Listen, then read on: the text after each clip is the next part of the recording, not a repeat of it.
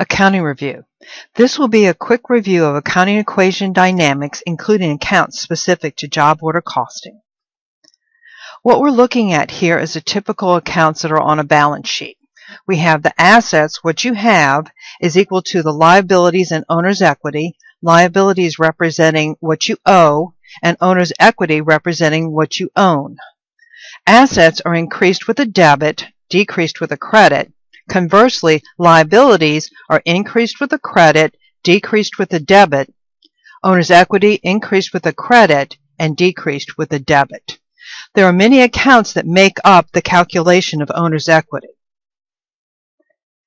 Typically, the statement of retained earnings or owner's equity is prepared in order to calculate owner's equity. Owner's equity is comprised of net income or net loss minus dividends or withdrawals, plus any common stock sold or owner's capital invested. Owner's capital increases with the credit, which makes sense because it is a credit-based account that is flowing into owner's equity as the total calculation. So increases or investments by the owner or purchases of stock by outside stockholders increase with the credit. Additionally, dividends or withdrawals which decrease owner's equity, those increase with a debit, and it makes sense because debits decrease owner's equity. Net income increases with a credit. However, if I was representing net losses, those would be a debit-based, but they're also decreasing owner's equity. These come from the statement of retained earnings and owner's equity. Net income comes from the income statement, which is comprised of sales or revenue, which is credit-based, subtracting out cost of goods sold and expenses, which are debit-based. Again, it follows the same philosophy. When we're increasing dividends and expenses, we are under the debit side of owner's equity, which is decreasing owner's equity. And when we're increasing owner's equity, we're increasing it with common stock owner's capital investments, or retained earnings or earnings from the company if it's a sole proprietorship being increased with the credit.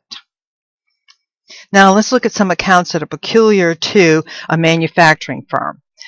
Raw materials come into the firm, then they move to the factory floor as work in process, then it moves from work in process once it's completed on the factory or shop floor, and it moves to finished goods. These are all assets. All inventory accounts. Typically in a merchandising enterprise, you would see these as inventory, but however, since we're manufacturing the inventory, we have the three various stages of inventory. Since they're assets, they all increase with the debit. When they flow from one category to the other, they are going to be decreased with a credit. So in other words, when we're moving raw materials onto the factory floor, we are going to debit work in process for the movement of materials, and we're going to credit raw materials for the fact that they've left the raw material warehouse. Same thing with work in process moving to finished goods. We will debit finished goods to realize the fact that they've moved off the factory floor and now ready to be shipped or on the store shelves. And we will credit work in progress to show that they're no longer there, but they're now in finished goods. One other account that we need to speak about when we're talking about an accounting review for job order costing is an overhead account. The overhead account is an accumulation account. It's sort of a clearing account.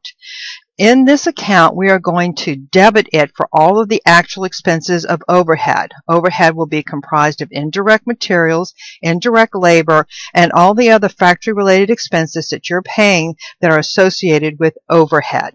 Those will increase with a debit when you're paying the actual expenses. However, once you apply overhead to the job order cost sheet, you're going to credit overhead. So all of the applied overhead will be credited to overhead. The balance over or under will be closed out to cost of goods sold, and we'll go through more of that when we look at job order costing in total.